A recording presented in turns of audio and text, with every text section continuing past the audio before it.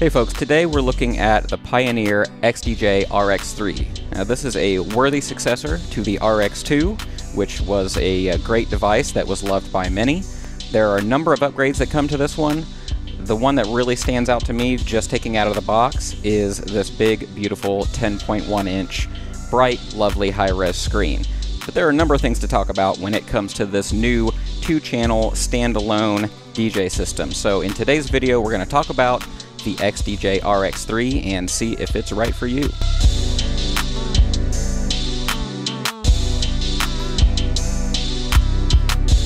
Way back in 2015, Pioneer DJ released the original XDJ-RX. For many, this provided a stepping stone for DJs who wanted to transition into laptop-free DJing and get into the rekordbox ecosystem without completely breaking the bank. It sported a familiar 2 decks and mixer layout, and it was a cheaper alternative to a set of XDJ-1000s. Pioneer would later release the XDJ-RX2, adding upgrades and enhancements like the touch capability on the screen. This would allow DJs to do things like access the QWERTY keyboard for searching, or do needle drop for scrubbing through tracks. With RX3, perhaps we're seeing this all-in-one system come into its final form. So like its predecessors, this is a 2-channel standalone system which can play rekordbox analyzed tracks via USB stick. Now for many people, ditching the laptop is kind of the entire point of a system like this. However, you can also connect to rekordbox software on your laptop using performance mode, and Pioneer says that it will also fully support Serato DJ in early 2022. The XDJ-RX3 sports a somewhat refined design, bringing it into parity with other Pioneer hardware. So the screen has received a massive upgrade, and it contains proper color on-jog displays which give you visual feedback right here at your hands. And the mixer section has been largely expanded, essentially providing you with what's a 2-channel version of the DJM 900 Nexus 2, with a few differences of course, like the omission of a Magvale crossfader. That being said, Pioneer claims to have also updated the audio design to help eliminate external noise and produce a clear and powerful sound. If you think the XDJ-RX3 might be the perfect device for you, head on over to thedjhookup.com and order yours today before the holiday rush. The DJ Hookup offers no-brainer pricing, unrivaled convenience, including free shipping to the continental US for most orders, and real humans available to help you 7 days a week. Okay, so as we take a look here at the top of the unit, you will notice, like I said, that nice big beautiful screen, 10.1 inches. When you combine that with sort of the, the little enhancements that they've made to the top of this thing here, it really gives you that like CDJ 3000 experience, which is really nice. So I put together a little playlist here, and it's really nice to be able to use this larger touchscreen to be able to control this stuff now, because you can see a lot more of your browse list at once.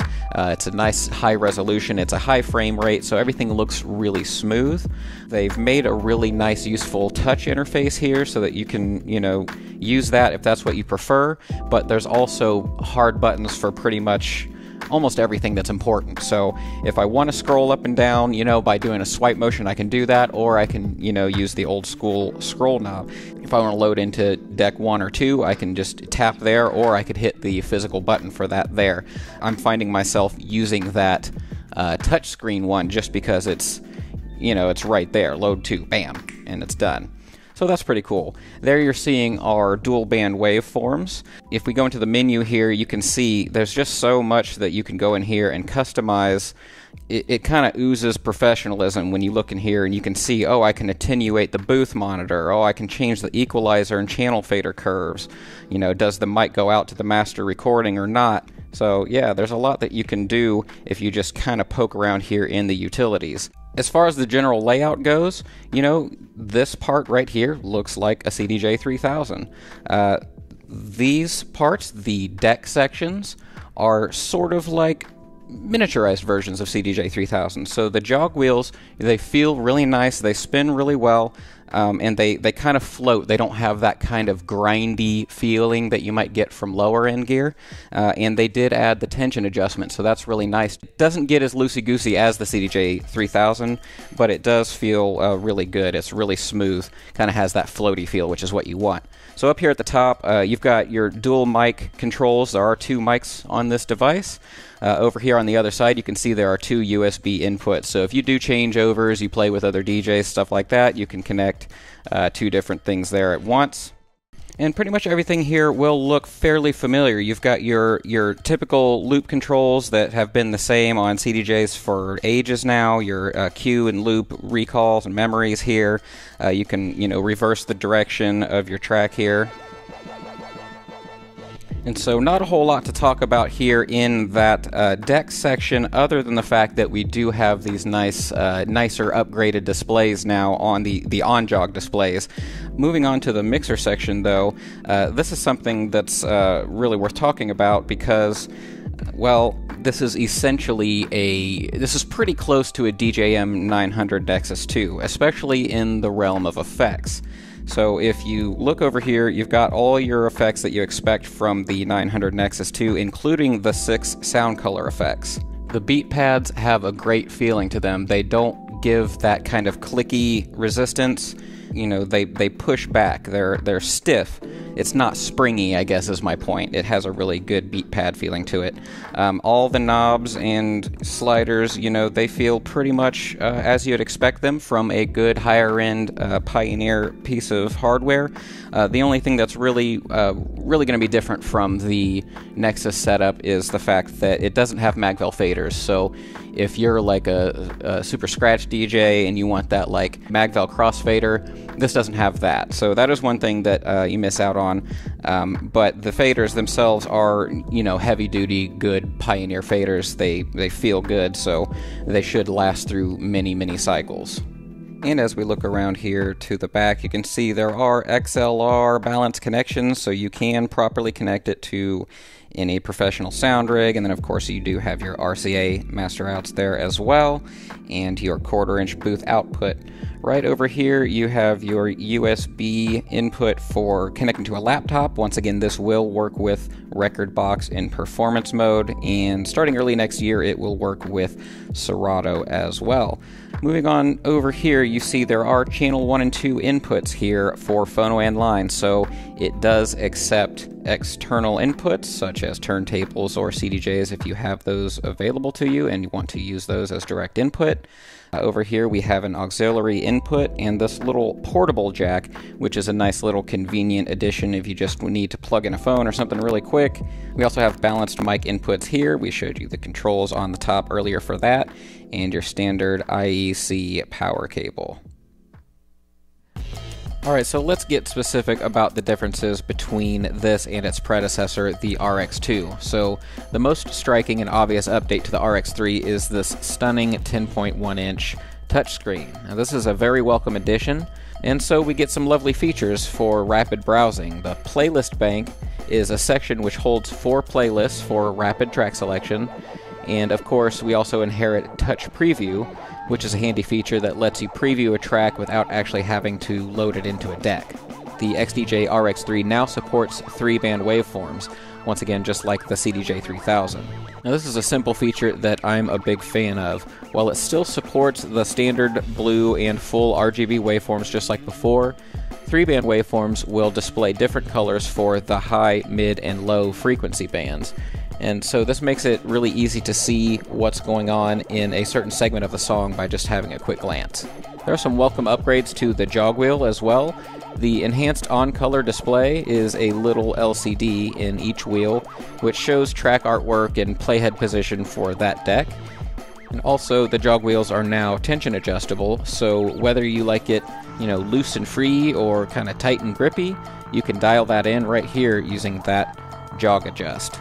Now before we get into the effects, I'd like to talk about a couple of tools that have been added which will be appreciated by certain kinds of working DJs. So there's the countdown timer, which lets you set down a timer that approaches a crucial point in your set. So think like midnight on New Year's Eve.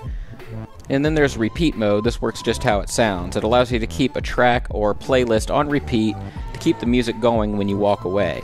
Now, Pioneer points out that this could be helpful in a situation like a sound check. Now, as I've mentioned, the mixer section here is basically a DJM 900 Nexus 2, especially as it relates to the effects. You get access to every one of its 14 beat effects and the 6 sound color effects. So, if you're not already familiar, here's the difference. Beat effects are a sort of traditional way of applying tempo-driven effects on Pioneer mixers. So you select an effect here, you select what channels you want to apply it to, the timing of the effect, and then the level or depth of the effect. So essentially you have some control over the parameters of your effects. The sound color effects are meant to be more like one-knob solutions. You push a button over here to select an effect, and you twist a knob to enable it, such as a low-pass or high-pass filter. So this is a really cool thing right here. We talked about the inclusion of a beat effects bank, so you can effectively, over here in this little bank, save your little effects presets over here and then just quickly access them with the touch of a button. So that's really neat. And then if you go over here, see if I go and switch through the effects here, the reverb is already in here, so it lights up when I go past that. Another thing that they added, which is really neat, this comes from the 900 Nexus, sort of, and that's the X pad. And what that is this little section right here. So on the 900 Nexus, this is a physical pad, but on here they've moved it to the screen, and effectively what it lets you do is kind of use your finger in a swiping motion to add effects, kind of with one touch sort of thing. So let's do a filter effect. Then we could just use our finger and swipe across here.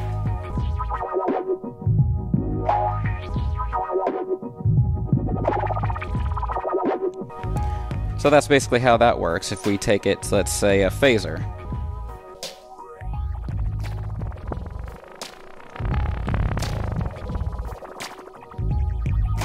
So it's pretty neat that they've added that. They just added it here as part of the touchscreen interface.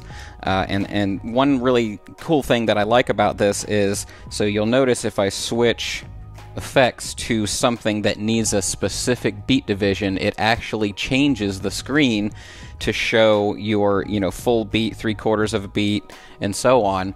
And so you can, at a glance, look at it and go, oh, I want that 3/4 cut.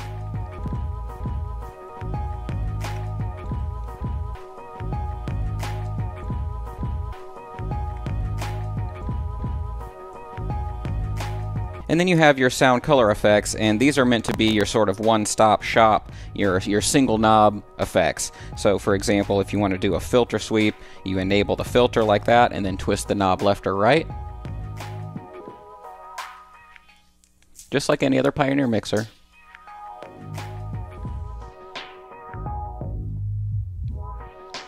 Dub echo. And so on. Sounds just like you would expect from a Pioneer mixer, and it works right here in hardware. Okay, so release effects. This is kind of interesting. I really like this new feature. So basically what this is sort of like an instant effect that sort of like majorly changes the song for like a good transition into a new song or something like that. So I'll show you what I mean. Basically, it's on the slip loop button here. If you push it twice where it says release effects, then what will actually happen is the screen will change up here, and it will show you the different effects that are applied so that you don't have to remember what's going on down here on the beat pads. I really like that, and that's making really good, smart use of the screen. I appreciate that attention to UI design. Basically, what happens is you've got these little effects, and you've got a sort of vinyl break effect here on the left. So that's, you got a short one and a long one. They sound like this.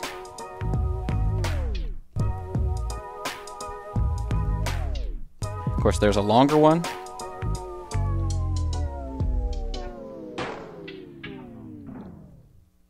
And that'll just hold there for as long as I hold it until I release the effect, right? Here we've got a backspin effect, short and long. That's the short one. Here's the long one. All right, you've got an echo out.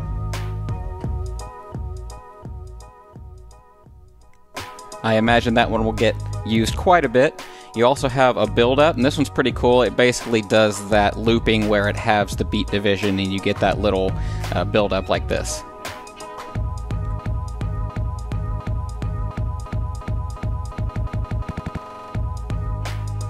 So if you use that in the right place, you end up with a pretty cool build-up, you know, right before the start of a phrase or something like that. Right here you have a straight-up mute function,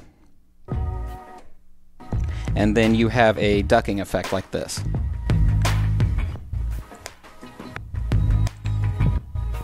Just sort of an automated duck.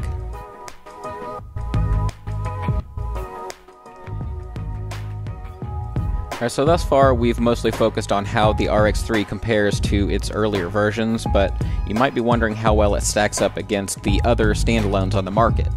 Particularly, you might be wondering whether to choose this for $2,000 or the absolutely enormous XDJ-XZ for $2,300. After all, this one has a bigger and better screen with higher resolution and frame rate. Well, for starters, the XZ is a 4-channel device, so if you insist on mixing with more than 2 channels, that kind of rules the RX3 out. Another thing that the RX3 lacks is DVS support, which seems, possibly intentional?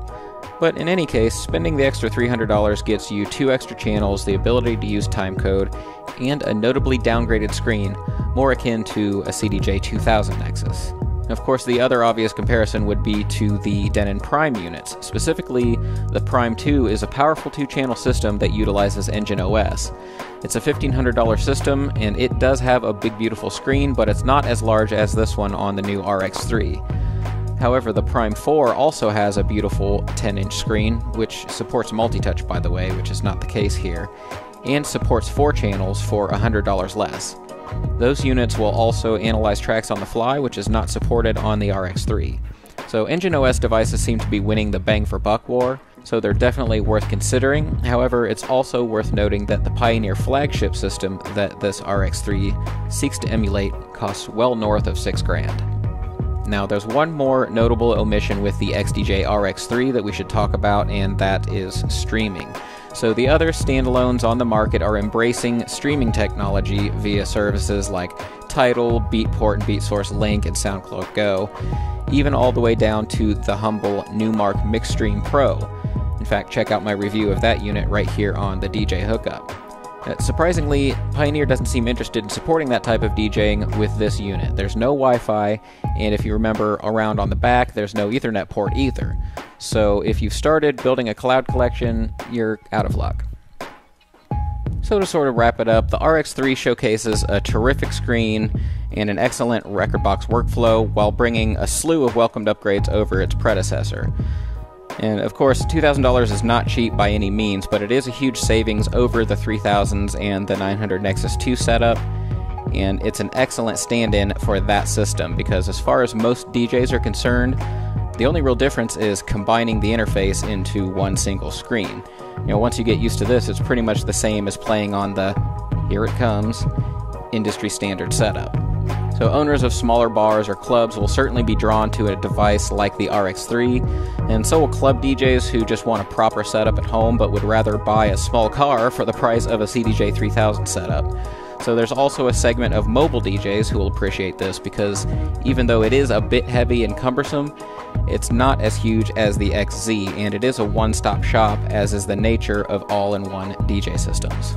Honestly, I've found that the Pioneer XDJ systems have been well loved by really all sorts of DJs. For example, my friend Jared of the band Crystal Grid uses an RX2 during their live performances to this day, and he loves it. Anyone who likes the rekordbox ecosystem, anyone who likes Pioneer mixers, anyone who likes lots of effects will be very happy. As will anybody who likes keeping laptops out of the DJ booth. Though remember that it does operate as a controller too, and starting early next year will even work with Serato.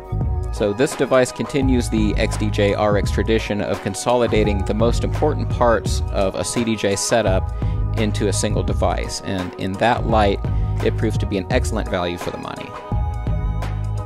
And thus we bring our review of the RX3 to a close. This is a great system, a worthy successor to the RX2, and if you've decided that this is the system for you, head on over to the best DJ retailer on the planet. That's the DJHookup.com. Get in that little chat bar and see what deal they can work for you. The RX3, whether you're getting into standalone DJing for the first time, whether you already are in a record box system, this could be a great upgrade, and I hope that you appreciate it the same way that I do. If you'd like to see more DJ-related videos like this, either relating to hardware, podcast episodes for DJs, stories, inspirational content, how-to content, all that kind of stuff, check out my channel. It's called Passionate DJ. There will be a link in the description below, and I hope you enjoy it. But for now, we will see you next time right here on the DJ Hookup.